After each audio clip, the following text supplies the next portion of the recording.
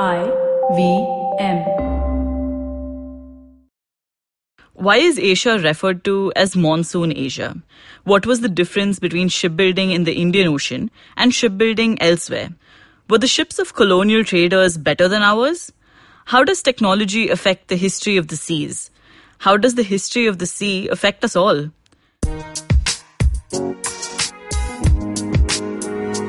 Welcome to States of Anarchy, a podcast on global affairs and foreign policy.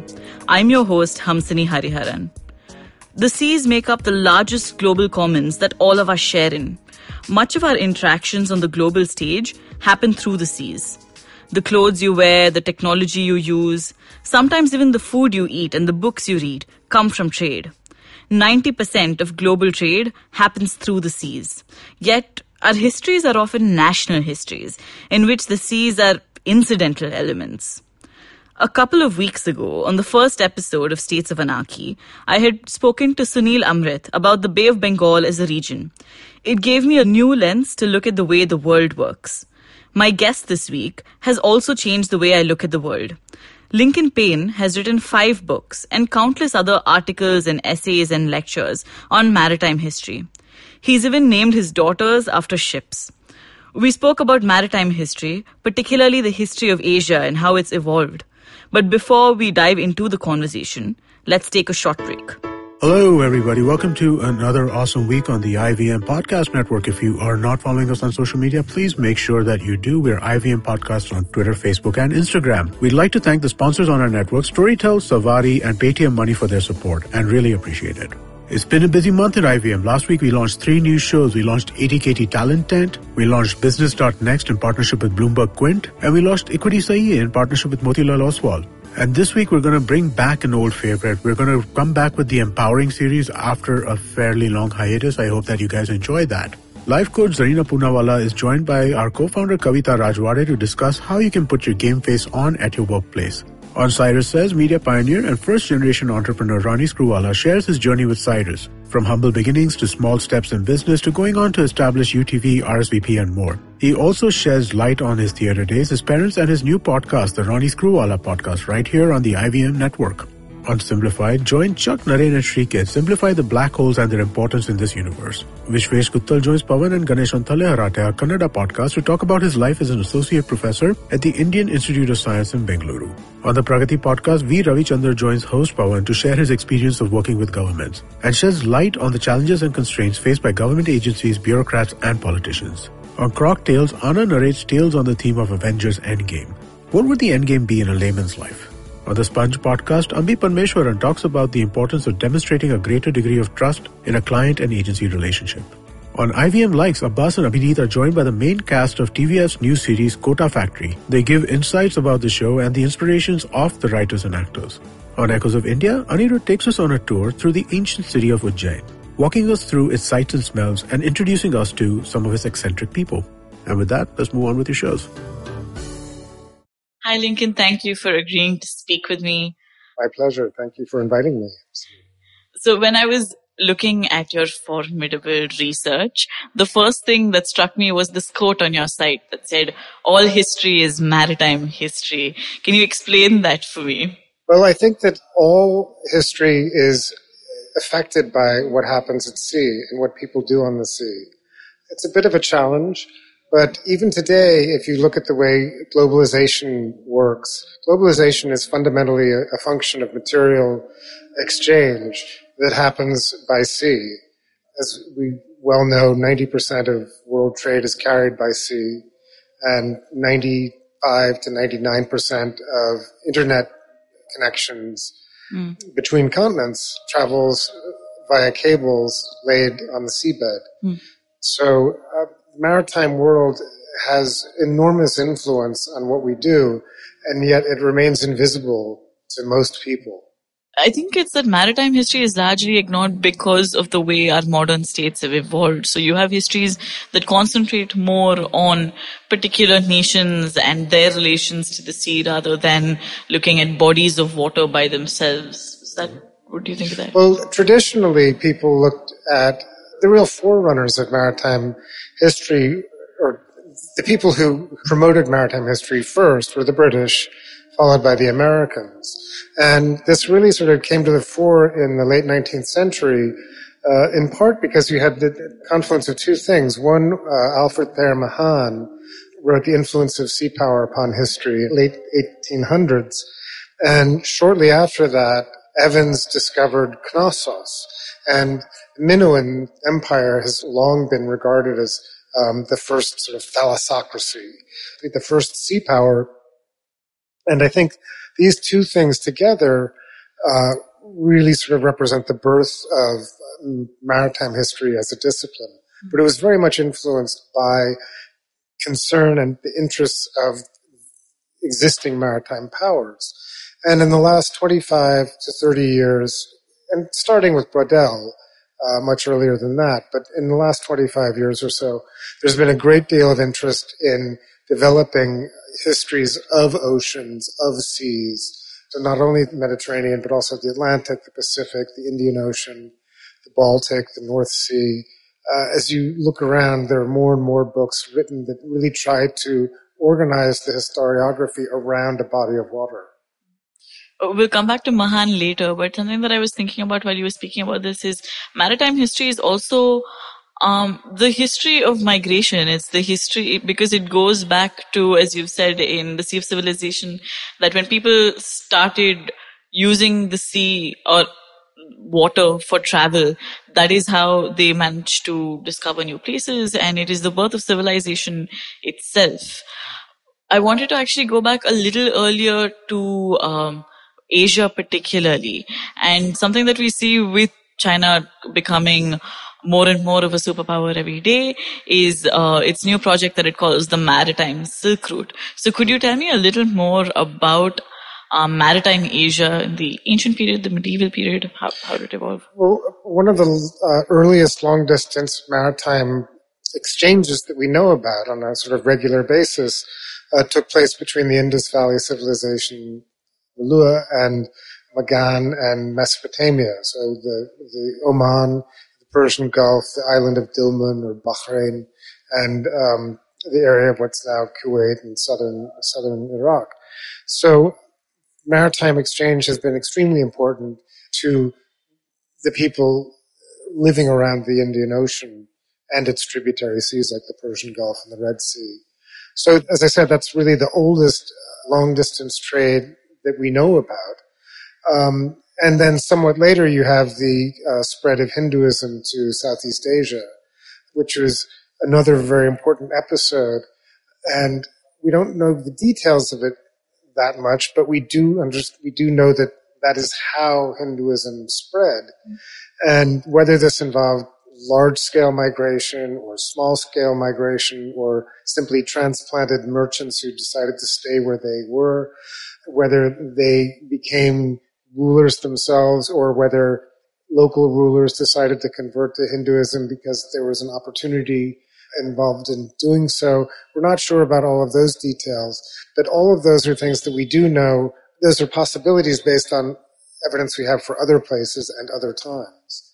So there has been a very rich maritime history of the Indian Ocean, but it's taken a long time for people to really become aware of it. And why is this something that has always struck me, but the monsoon winds have long been called for as something that's changed the way that Asia trades, that changes the way Asia interacted with the world. But why the monsoon winds? Why was it so important for Asia? Why was it called Monsoon Asia in that sense? Well, it was important because it did two things. One was that it made a very sort of predictable season for exchange. The other thing is that it allowed for the first truly long-distance open sea trade.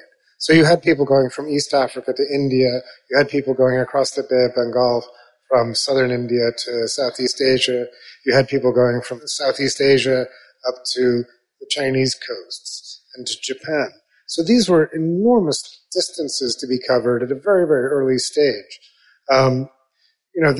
Not to belittle the Mediterranean, but what was happening on the Mediterranean was much shorter distances and involved people who were much closer together and who might have come together by other means. So you really have this incredible mixing of different cultures and different peoples and races and languages happening around the Indian Ocean and the monsoon seas of East Asia and Southeast Asia, which led to a much more varied trading world. This is something that I read in your book about shipbuilding in ancient and medieval periods in India. And something that I found very interesting was what you said about horses. There were accounts of thousands of horses that kingdoms had ordered at a point in time, but how were these ships even equipped to bring those horses in was the question that you'd asked. Well, I'm not sure of the details, but the evidence speaks to, the evidence is abundant that this horse trade actually took place. And we know from other accounts elsewhere, the ancient Greeks and Romans traded elephants on the Red Sea, and they built purpose-built elephant carriers because they needed these for their war armies. And this was all part of the sort of post-Alexandrian struggle for power. And the Seleucids had been trading overland with India, and they had gotten war elephants.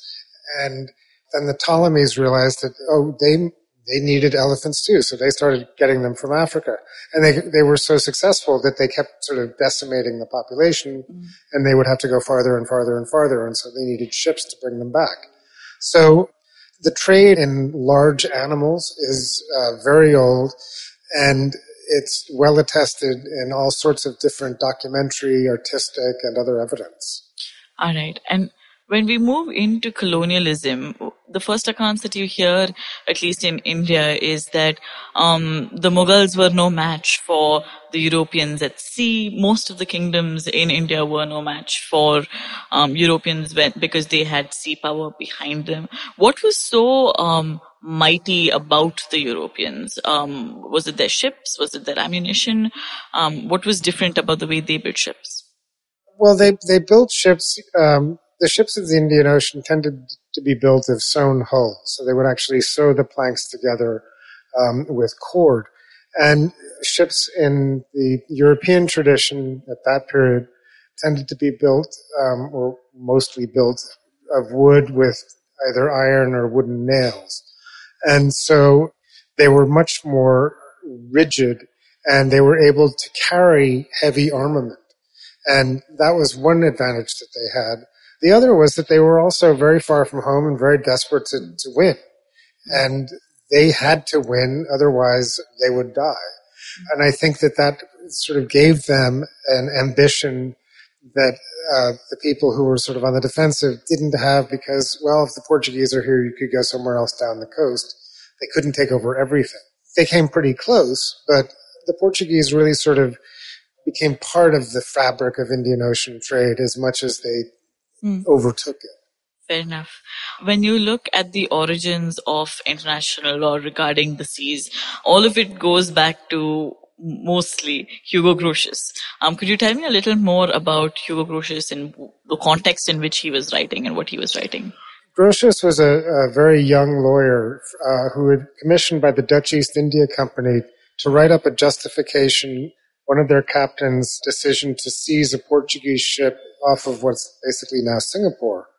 And his defense was that although the popes in the 15th century divided the world unknown to Europeans between Portugal and Spain, nobody else in Europe really saw the wisdom of that. And so he wrote up an argument that basically said the sea is open to everybody and everybody should be allowed to go trade wherever they want by sea. And this was a very noble argument, and it provided perfect justification for what the Dutch had done to the Portuguese in Southeast Asia. Shortly thereafter, the Dutch really established themselves with both feet in Southeast Asia, and they immediately reversed the idea of free trade, and they basically shut down the Portuguese. They threw them out of South Indonesia.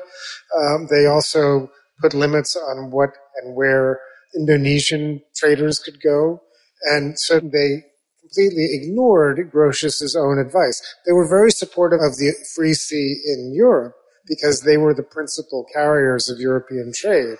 So it was very opportunistic. True. And it's also a condition of the international system, which is anarchic, right? So because they have power, they're more free to do about it as they want to. Yes. At this point, let's take a break. India's a massive subcontinent home to truly stunning diversity.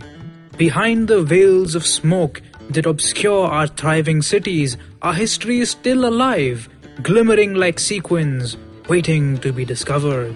And if you, like me, are straining to hear the echoes of our past, this podcast is for you. I'm Anirudh Kanisetti, a history and geopolitics researcher, and I host Echoes of India, a history podcast about India, by Indians, and for Indians. In Echoes, we journey through the complex histories of South Asia and what they can teach us about our globalized world. Tune in every Wednesday on ivmpodcast.com or your favorite podcast app. Welcome back to States of Anarchy. I'm Hamsini Hariharan, and I'm in conversation with Lincoln Paine. What is Grotius's influence beyond that been on international law? Well, I mean, he's considered the father of modern international law, and not just on the basis of the Free Sea, but for his other writings as well. So he's a seminal character, but there's always been a tension between the idea of the Free Sea and its opposite, which is obviously the closed sea, and the arguments advanced in favor of the closed sea came very, very quickly. They were advanced mostly by a guy named John Selden, who was English, and he was supported by King James, who came from Scotland and was following a tradition of the Scots, who basically said that they owned or controlled the sea out to about 28 miles. And that was because they were very anxious to control their fisheries. And many people actually thought that Grotius was writing about the North Sea fisheries because that was contested waters between the Dutch and the English. So people have always used the Free Sea or the closed sea argument to their advantage depending on what they needed. And the Americans, for instance, are the ultimate free traders, but it was the Americans who, under Harry Truman, came up with the exclusive economic zone of 200 miles. And that was, theoretically it was for oil exploration on the seabed and all the rest of it, but it becomes a bit dodgy when you start saying, well, but that's ours, but we still believe in the Free Sea. True. And the same thing is happening with China, isn't it? With EZs all over the world, there is a contestation of what is considered theirs, what is open, and so on. The South China Sea case is fascinating because, in fact, the person who came up with the sort of the 9-dash line map was actually a nationalist Chinese, and so long as the nationalist Chinese were claiming it in the 1950s or perhaps earlier, the Americans didn't have any problem with it because we were allied with the nationalist Chinese. And in the 1960s, of course, the mainland Chinese merchant marine was about 30 ships, if that. But now that the mainland Chinese have decided that they think that the 9-dash line is a very important and valid instrument, the Americans are going, no. We should have been objecting to this all along. We just forgot or we overlooked it or whatever it was. So again, it's pure geopolitical opportunism. True. And there's also a question of whether history should be the basis for such a boundary. With a lot of people saying, first, this may not have a lot of historical backing, and second, even if it did, so what? So what if this was the thing? Yes, because people tend to, again, for partisan reasons, they can nudge history and their interpretation of actual events in various different directions. And so, at what point in history, which stage of history are you talking about? Because certainly if you started saying, well, let's take the history of China in 1964, then they don't really have much claim to the South China Sea. But if you say, well, 1403 and 1405 with Zheng He, then you have a more expansive view of what Chinese historically can lay claim to. That's fair. something that I've also been thinking about is the way technology shapes the way in which our nations evolve, in which we evolve as people. How has technology shaped maritime history in that sense? Well, technology is essential, obviously, to go to sea because you need boats. And you don't necessarily need huge boats to go great distances, but you need fairly large boats to go great distances in a reliable way and to create long-distance trade links. So the 15th century, when Europeans began their breakout from the Mediterranean and northern European waters, there was a great deal of technological influence in that. Both in terms of the types of ships, the rigs that they had, and the navigational instruments that they developed. More recently, the container revolution, starting in the 1950s, has been absolutely fundamental to reshaping the world. And it's both changed the way the world functions in very quantifiable ways, and it's also changed the way people perceive the importance of maritime activity. And because the numbers of people involved in maritime trade, shipbuilding, shipping, and loading and unloading ships has actually probably fallen in the last 50 or 60 years. At the same time, the volume of trade, international trade, has grown 7.5 times. And what's interesting about that growth rate is that in the same period, the world's population has only grown 2.5 times. So that means that everybody on the earth, everybody has access to 3 times more stuff than they did 50 years ago. And as we know, there's a great deal of inequity in the distribution of wealth. So rich people have vastly more than 3 times more stuff than they did, and poor people still have pretty much nothing. So another important aspect of the container revolution and the distribution of wealth is in the fact that there are about 5,000 ports in the world, and yet 40 ports handle 60% of the container traffic in the world. And where are these 40 ports? Well, they're in China, they're in Europe, they're in South America, they're in North America, they're in India. What this means is that essentially people talk about the 1%ers and the 1% of the population that controls 60% of the world's wealth. Well, 1% of the world's ports control 60% of the world's trade. And so you have this structural inequity that is going to be impossible to reverse, and is probably only going to intensify.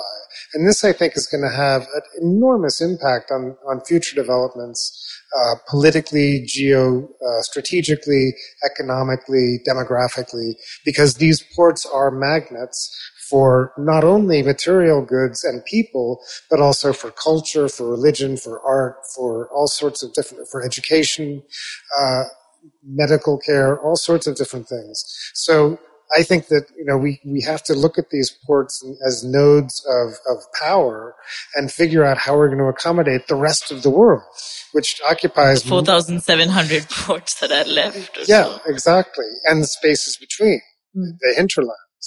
I have one last question for you. If someone's interested in maritime history or wants to read more, what would be the one thing that you would suggest for them to read? Not to be too forward, but I think my book gives a fairly good, comprehensive outline of the essential strands of maritime history. This is The Sea and Civilization. The Sea and Civilization, a maritime history of the world. And once you've read that, the bibliography and the notes will lead you to a vast literature on particular things. And you could just go to that bibliography and notes without reading the book and see what might spark your interest. There's a great deal of maritime literature out there. There's been a great increase, as I think I said earlier, in the amount of maritime history being done. And it really depends on what your interest is, both spatially or temporally. All right. Thank you so much, Dr. Paine. Thank you for talking to me. Thank you very much for having me. So this is where we finish this episode of States of Anarchy. Thank you for staying with us till the end. I've attached a bunch of readings in the episode description if you're interested in maritime history. And if you have any comments or questions or you want to keep up with the show, then you can follow us at @States of Anarchy on Instagram or at @HamsiniH on Twitter. You can listen to States of Anarchy on the IVM podcast app or wherever you get your podcast from. We'll be back next Tuesday.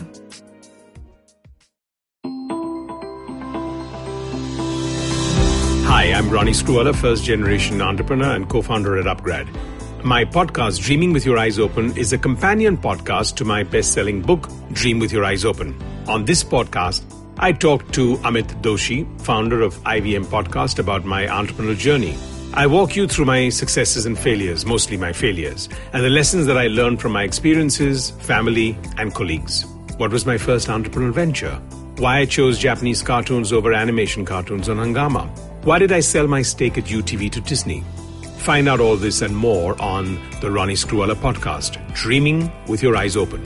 New episodes out every Tuesday on the IVM Podcasts app, website, or wherever you listen to podcasts.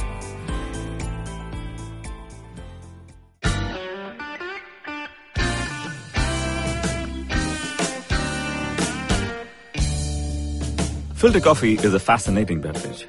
You need to pick the right beans, blend them in the right proportion, roast them to perfection, and slow brew at the right temperature to get the perfect cup. Which is exactly like great conversations as well.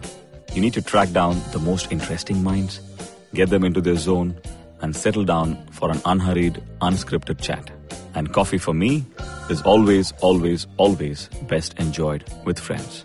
I'm Karthik Nagarajan, and do share my table as I meet some of the most interesting people I know and sit them down for a strong cup of coffee and an even stronger conversation.